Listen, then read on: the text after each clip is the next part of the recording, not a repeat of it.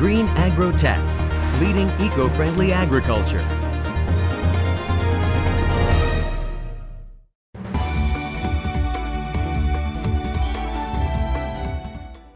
Pheromones are chemical substances that are made in small quantities in the body and released as odors into the air for the purpose of transmitting information to other individuals of the same species.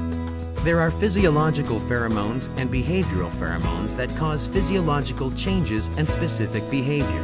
There are caste differentiation pheromone and maturation-promoting pheromone in physiological pheromones, and sex pheromone, aggregation pheromone, and alarm pheromone in behavioral pheromones. Those pheromones are used for surveillance, mass capture, attracted insecticide, mating, and disturbance, reducing overuse of chemical pesticides.